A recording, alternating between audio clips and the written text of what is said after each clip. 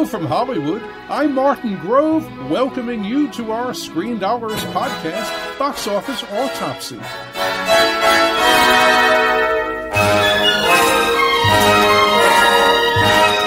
Right now, we'll look at the movie marketplace and analyze how things are going and where they're going, sharing some opinions from my perspective after decades of talking about Hollywood on CNN Entertainment Tonight and as a Hollywood Reporter columnist.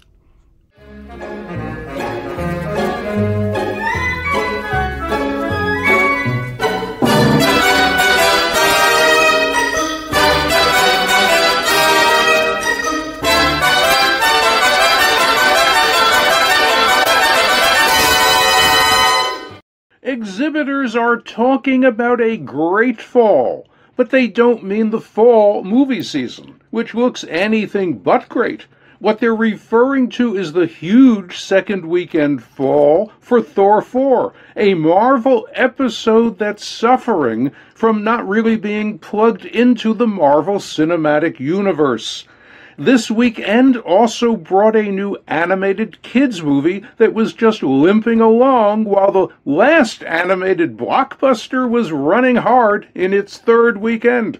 And there's a new mystery thriller appealing mostly to younger women that opened better than expected, but not better enough to make this a great weekend.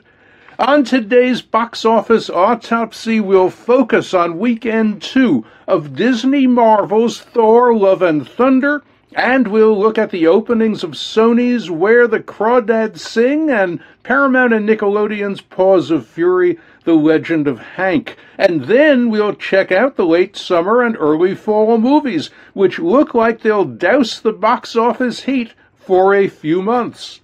Later, we'll focus on Universal's horror thriller Nope, opening next weekend, and we'll put our Oscar Outlook spotlight on how the Academy could get more than one TV bite out of its Oscar apple. But we start today with this quick look at Thor 4, which may explain why it didn't hold up very well. Day 62, intentions are running sky high on the set of Love and Thunder because his mood is in an all-time low. So I'm about to go and help pick up the spirits with my bubbly, energetic personality. This is 10 years for me. I'd have loved every time I played the character. This new film transitions us from Endgame into a rebirth. Thor doesn't know what his place is in the universe. That's represented in his wardrobe as well.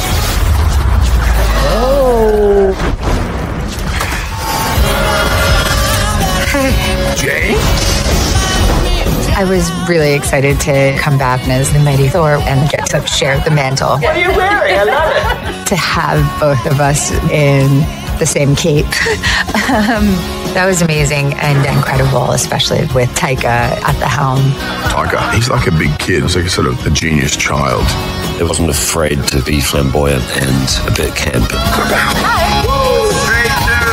scream! Giant goats! Look at those! They are wonderful! Yes, they are. They also scream quite a lot. It's hugely imaginative and fun. It's such an enormous scale. It's a crazy space adventure with a new villain who's pretty monstrous. Oh God, she won't die. We really raised the bar with Ragnarok. Love and Thunder is even more unique and different, so it's pretty exciting.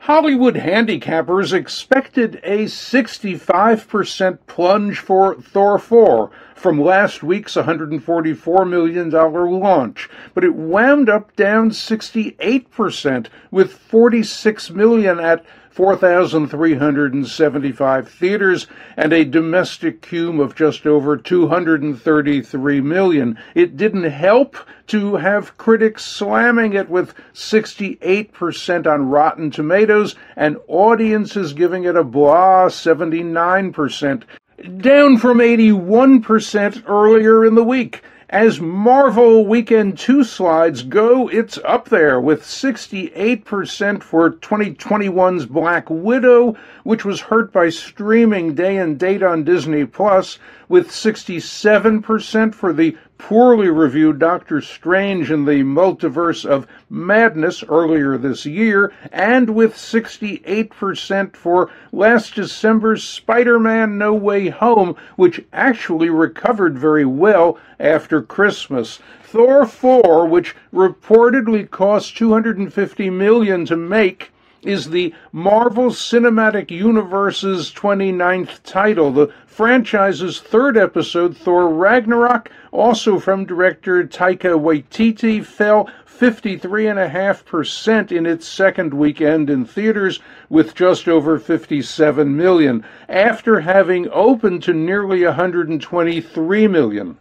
Ragnarok, which reportedly cost $180 million to produce, did just over $315 million domestic and about $854 million worldwide. It had the advantage of critics loving it, with 93% on Rotten Tomatoes and an audience score of 87%.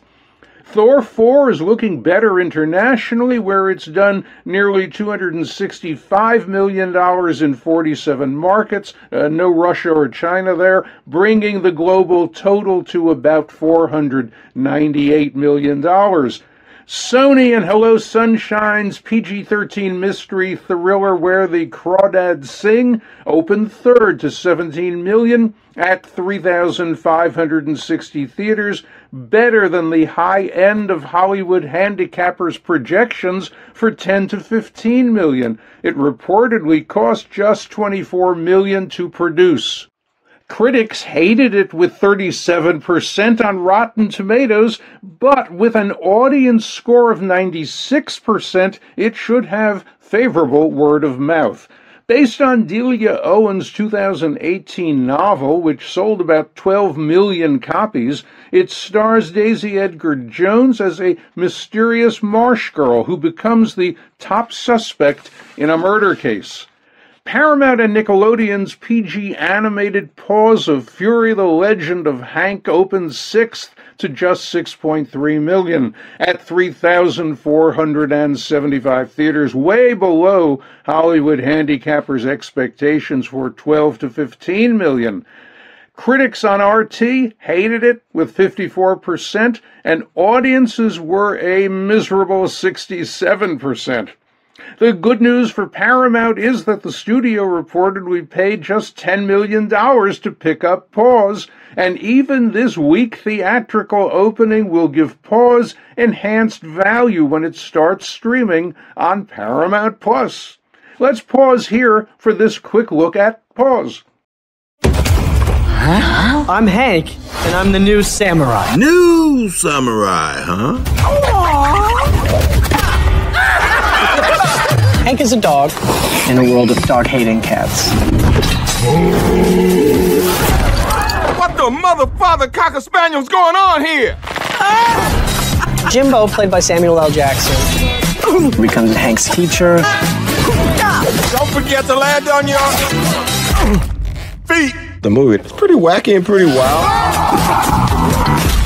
And a lot of fun. It's Hank and Jimbo. We're here to save you. It was a blast to make this movie. Lesson over. Well done. Focus Features' Mrs. Harris Goes to Paris was going nowhere, in ninth place, opening to $1.7 million at 980 theaters. The adult female appeal PG comedy drama is about a widowed cleaning lady, played by Leslie Manville, in 1950s London. She dreams of owning a Dior dress, and after managing to raise the money to buy it, goes to Paris for what movie marketers like to call the adventure of a lifetime. The movie is based on Paul Gallico's 1958 novel Flowers for Mrs. Harris, which later became known as Mrs. Harris Goes to Paris, the first in a series of 4 Mrs. Harris novels. The Paris book became a television movie in 1992 starring Angela Lansbury. Here's a quick scene from the new Mrs. Harris to help you decide if you want to see it or go to Paris. Well, if it isn't a marvellous Mrs. H, and don't trust your sidekick. What can I get you, ladies? It's been a lucky week. 2 port and lemon. Every week's lucky if you're a bookmaker. You're not wrong there, love. 2 port and lemon, please. Of course, now I've got your company. I'm in Clover. You think you get our company for 1 drink, Mr. Archie? Now, these 2 are proper judge of character. They like you, Ada Harris. Why they stick with you if they're so smart? Why do you stick with her? Her so crabby. Met in my first shift building planes. Never had a better friend. Trouble with this one? She always speak the truth. Can't help herself. That is a terrible affliction. All right, behave yourself, ladies. I'll be watching you. Looking ahead, there's a box office bump heading our way next weekend, thanks to Universal's R-rated sci-fi horror thriller Nope, from Jordan Peele, who directed the horror hits Us in 2019 and Get Out in 2017. With no other wide openings to get in Nope's way, exhibs are buzzing about a $50 million opening. Media analysts, however, are much more exuberant, with 60 to 65 million. Here's a quick catch-up on Nope to let you know if it's a must-see movie. My films are always personal. Nope stands apart from my other films in that it's a bigger adventure than I've ever tried to tell. From a filmmaking perspective, by far my most ambitious. Action!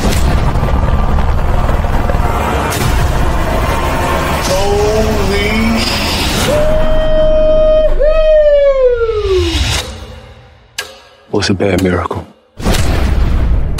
They got a word for that.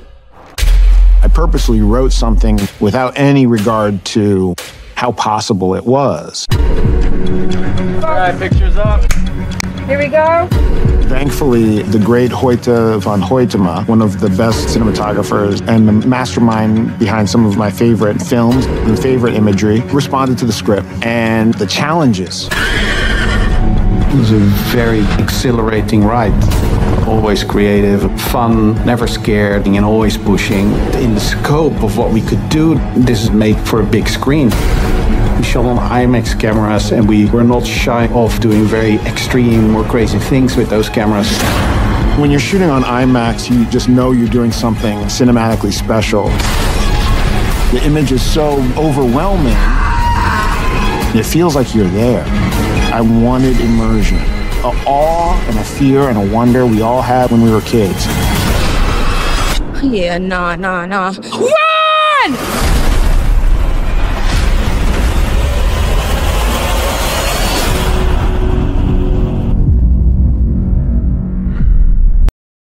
As for what it's about, Nope's plot is being kept quite secret, but what we're hearing is that UFOs and aliens are part of a chilling discovery made at a California ranch. Nope's top first-choice demo is younger women who are 4 points over norm. Its average first-choice score at this point is 2 points over norm. There's no Rotten Tomatoes score yet, but critics like Jordan Peele. Get Out had a sizzling 98% from RT critics in 2017. Get Out reportedly cost just $4.5 million to produce. It opened from Universal February 24th, 2017 to $33.4 million and did nearly $256 million worldwide.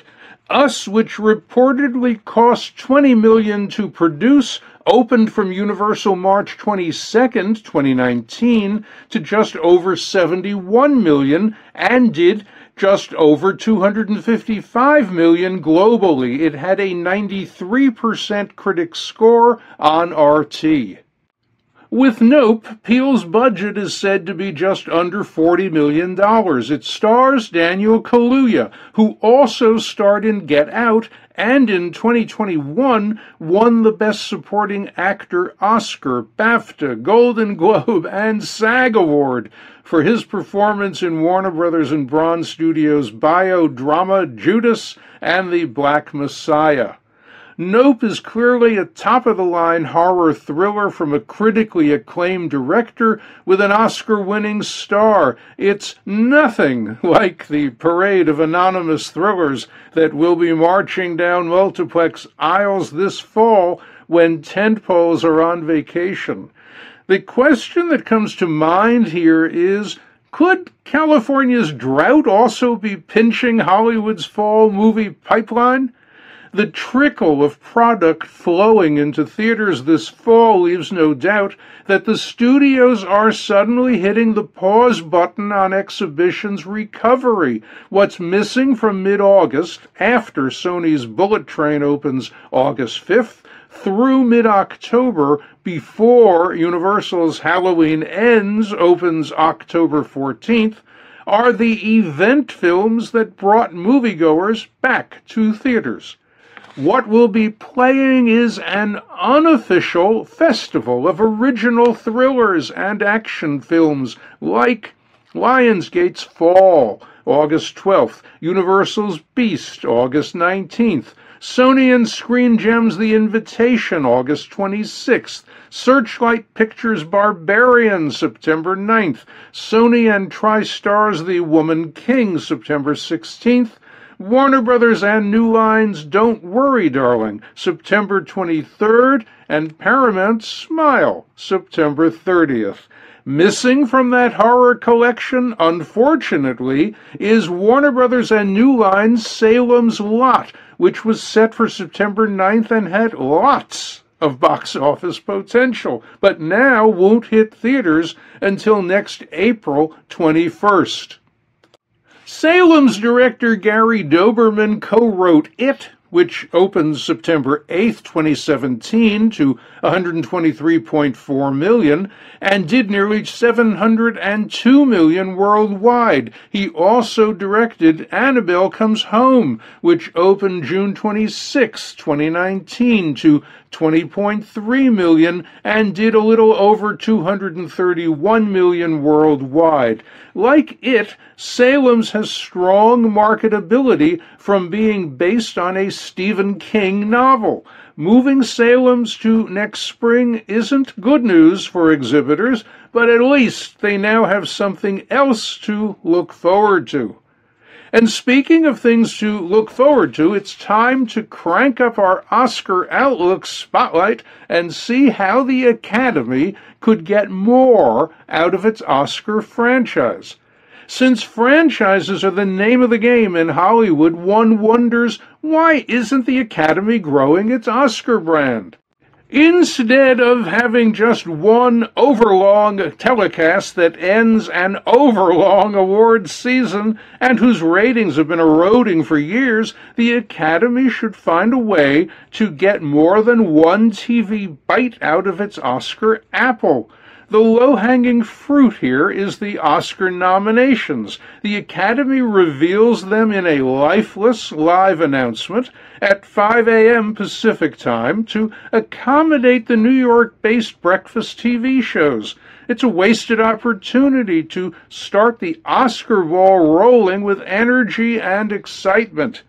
Noms should be unveiled in a primetime one-hour special on ABC with a parade of A-list names opening sealed envelopes to tell viewers who got into every race. This would be the perfect time to play short scenes, not trailers, which are ads, from each of the 10 Best Picture nominees to begin making viewers aware of who's competing. Perhaps they'll even buy tickets to see some of them. By wasting the Oscar noms opportunity, the Academy is also giving up a chance to earn additional ad revenue. ABC could create a premium price combo package to put big brands on both the Oscar noms and Oscar night telecasts. And if they want to, they can throw Box Office Autopsy into that package too.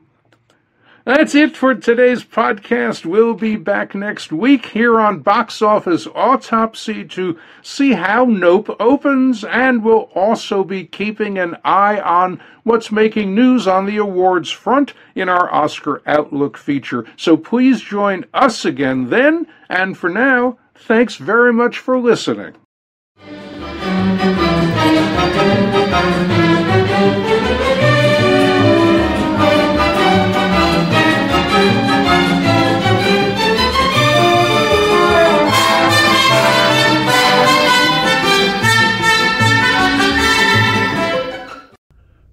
Time now for our film flashback look at what was happening in Hollywood right around now, way back then.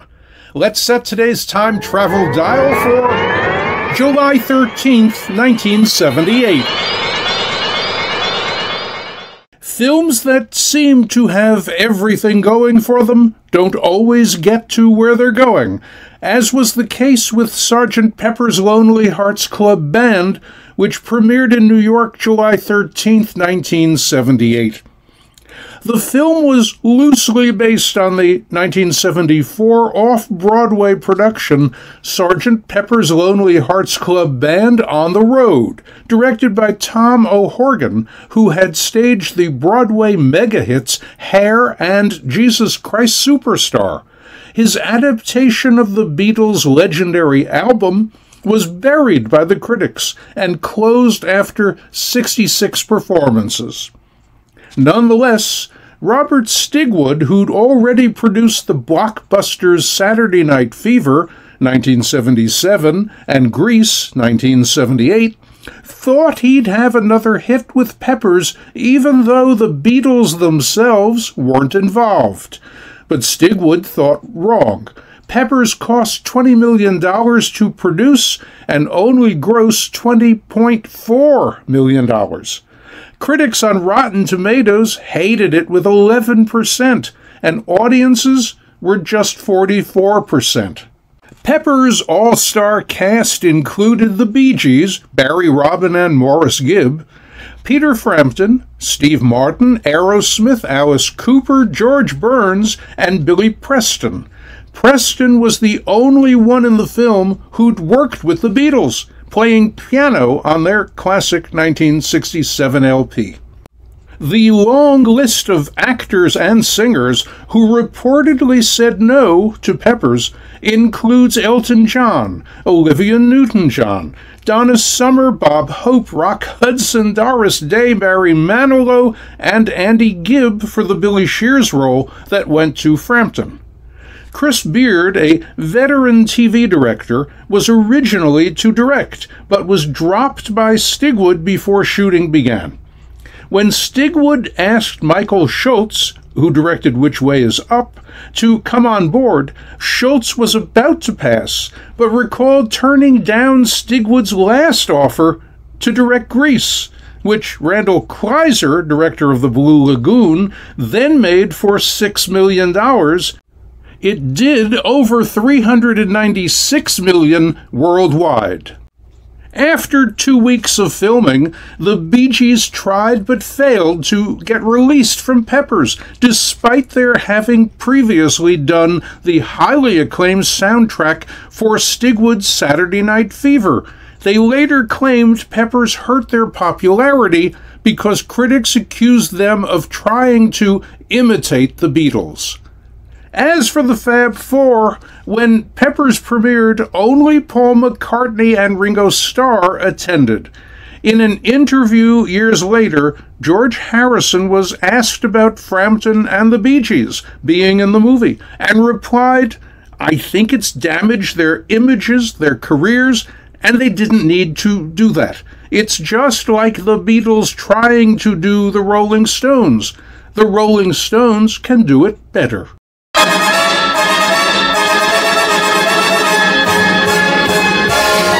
And that's it for today's podcast.